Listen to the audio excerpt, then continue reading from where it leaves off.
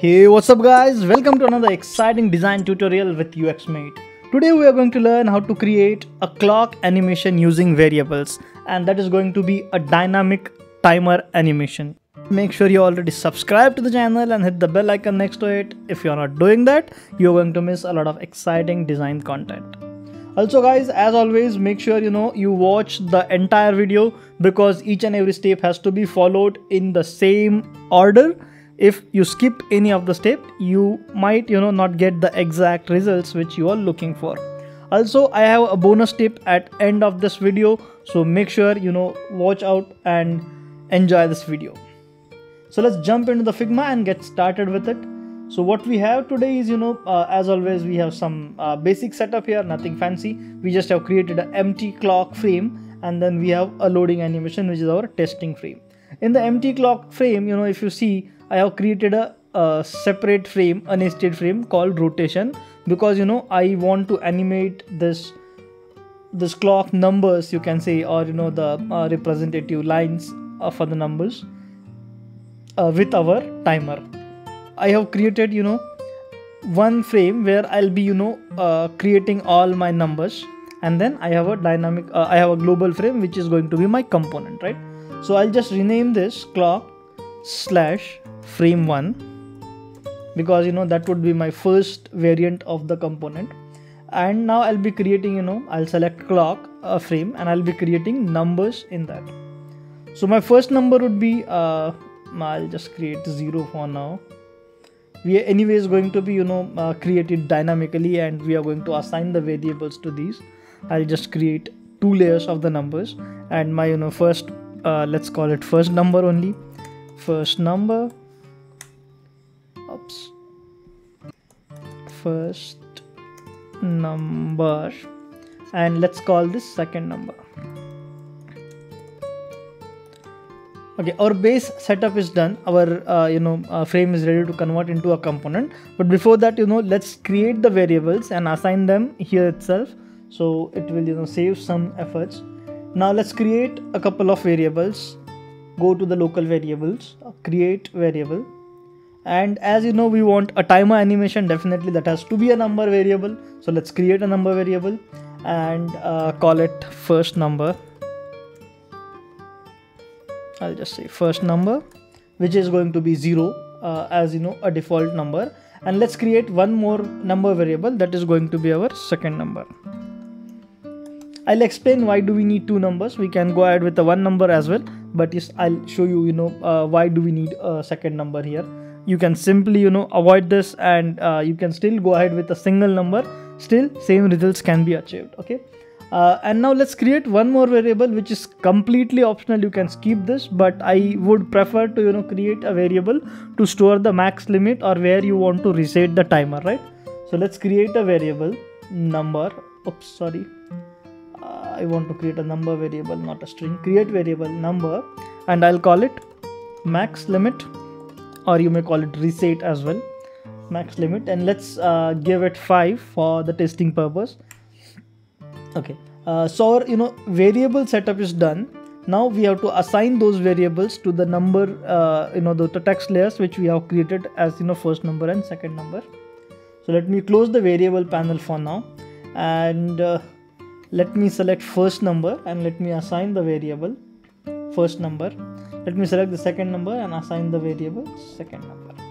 I guess we haven't updated the value of the second number, which we want as a 1, the default value for the second number. So let's create it as 1. Okay, now let's duplicate this entire frame and give it frame 2 because as we are going to do animation, I always prefer to have the names in the sequence where frame 1, frame 2, frame 3, which makes a little bit easier to refer to the frames if you are working with a complex animation in Figma. Even doesn't matter in Figma, but any animation tool, if you go they refer those frames or keyframes as frame only, so it is much easier to follow the same convention in the Figma as well.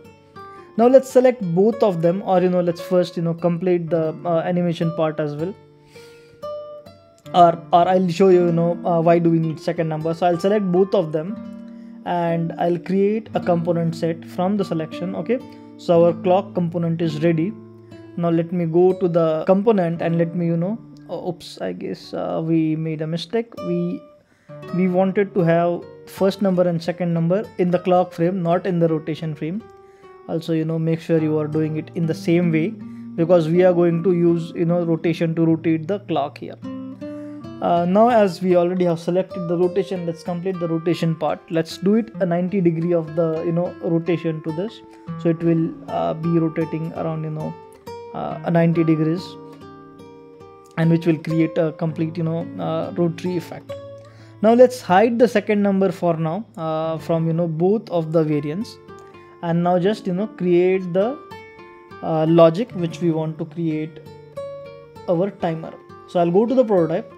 I'll first create a after delay interaction, which is going to be somewhere around 1 second, because it is going to be a 1 second long timer. You can make it a lesser one as well, doesn't matter. We will be changing that, but as of now let's keep it 1 second, which is going to be 1000 milliseconds, and we'd be doing a change to where with the smart animate with ease in, ease out, or ease out, whichever you prefer. And I'll just do a reverse animation as well. That is going to be again after delay with maybe 800. Let's keep it 800, doesn't matter, or let's keep it 1000 only. And this is going to be our smart animate, and that is going to be no, sorry, this is not this is going to be an instant thing, because we want to immediately go to the first frame and reset the animation, or restart the animation, right? So let's close this and let's bring this component to the testing frame. Let's align it to the middle of the frame, and let's test this product. Great, our basic animation is ready. Our clock is animating. Now let's add the dynamic logic here. Select the first frame, go to the delay, and when we are doing change to let me just create action here, which is going to be a set variable. As we want to keep on appending to the first number, so my first number will be first number plus 1 always. So it will be appending the first number with 1 second every time my animation is or my prototype is being what we say it is being triggered, right? So after every second we will keep on adding 1 to our first number. Now with this we have created the nice and cool animation, but we are not giving it or more dynamic behavior, which is kind of adjusting the limit and adjusting the animation as well. So it is just statically changing on the same place. So now let's add some animation to this.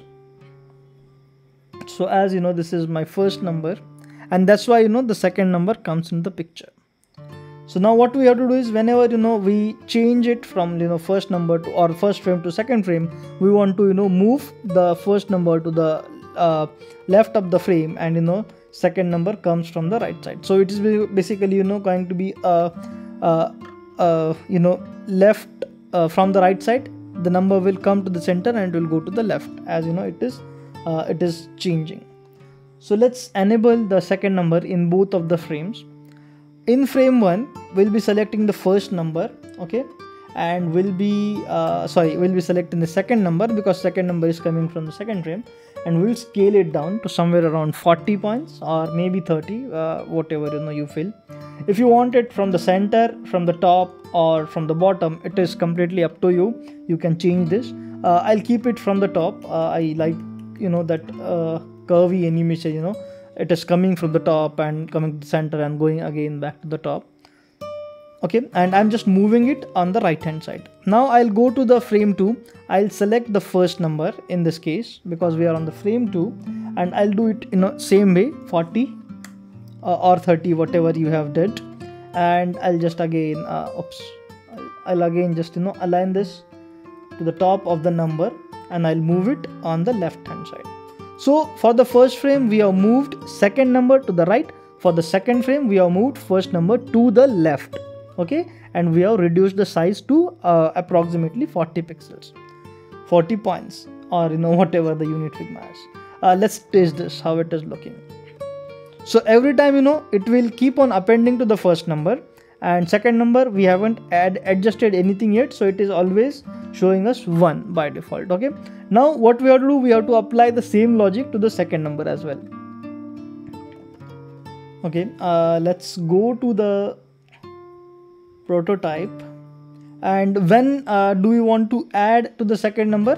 When we are changing the frame from frame 2 to frame 1, because first we have 0, and when we are changing this frame 1 to frame 2, we are adding 1 to the first number, which is making it 1, and we already created second number as 1 just to make sure our animation is seamless. And that's why we need two numbers, where first number is 0, second number is 1, right? So change to, we'll add a set variable condition here. My second number would be second number plus 1. Okay, now test this.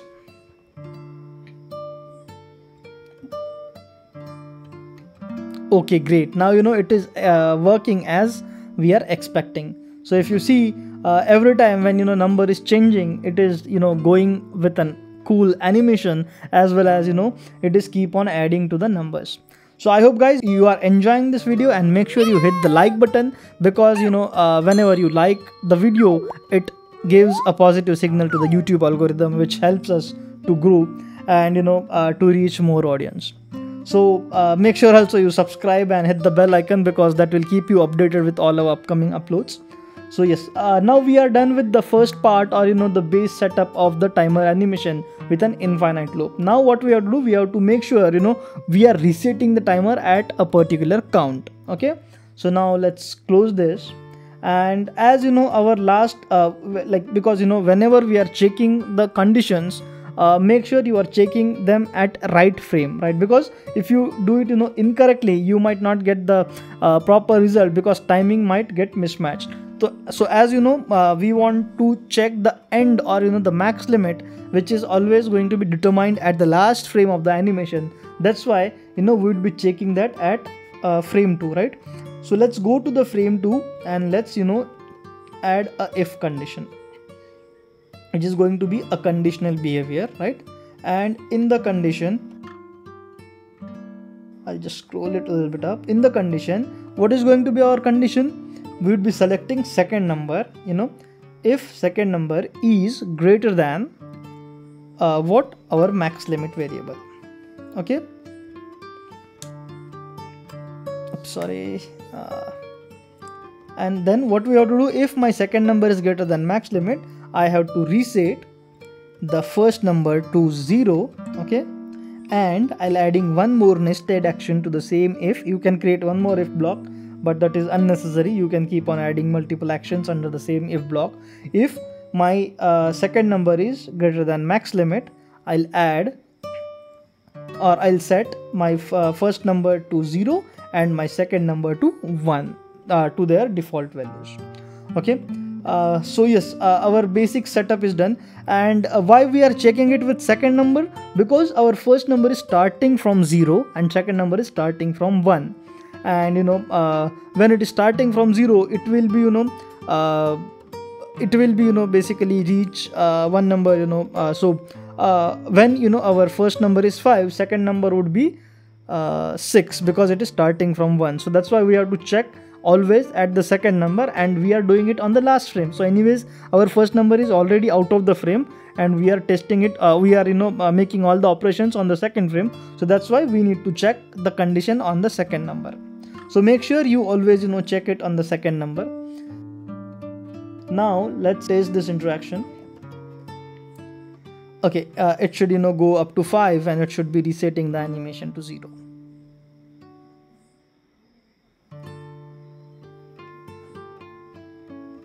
Okay, great. It is working as expected. So it is resetting when it is reached to the maximum limit.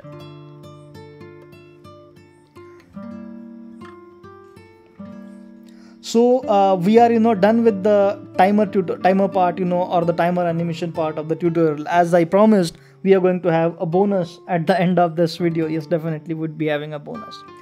Well, before that, make sure you are enjoying the video and you are hitting that like button.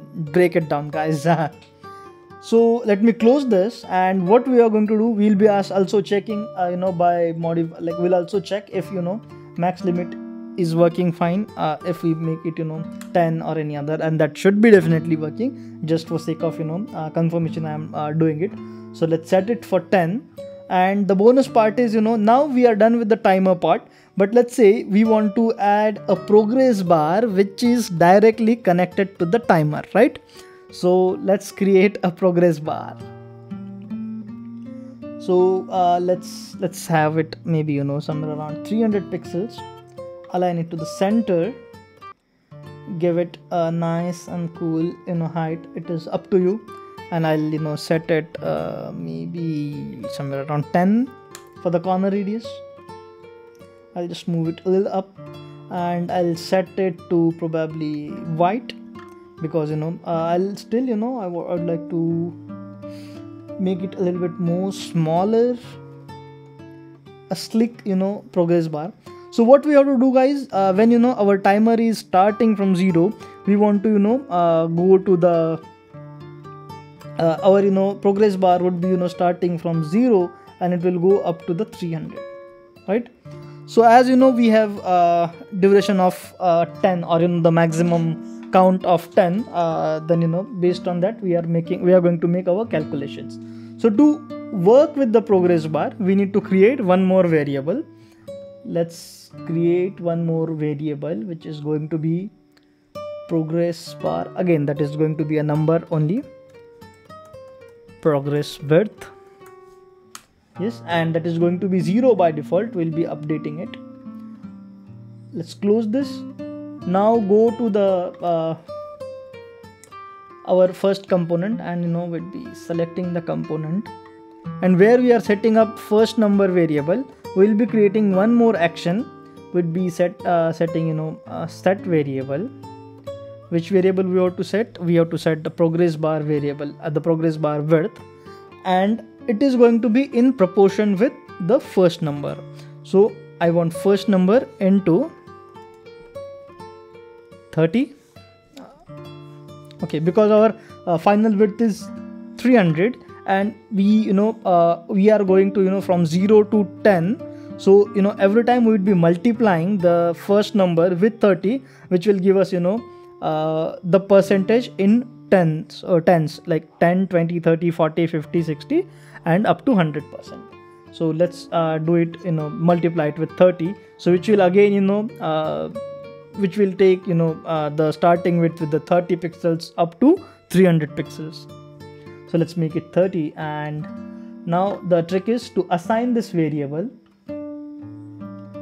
to the width of the progress bar. So select the progress bar or the rectangle which we have created, and click on this small assign variable button in the width of the progress bar, and select the progress bar width.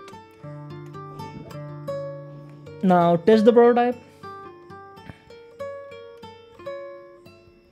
Great, it is progressing a little every time when number is progressed from 1 to 2, or whatever the number which we are giving. So guys, I hope you have enjoyed this video, and you are enjoying the other videos as well on the channel. If you have not checked the other videos, make sure you go ahead and check out all our videos on the variables, all our videos on the smart animation in Figma.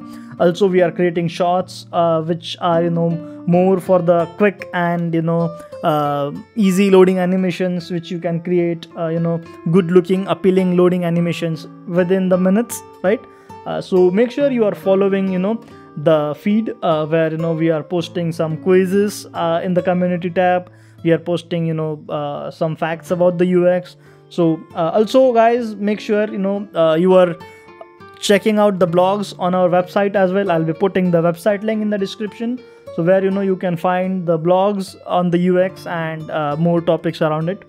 So yes, till then, keep watching, keep learning, keep designing. We'll see you with the next video very soon with another dashing topic, definitely.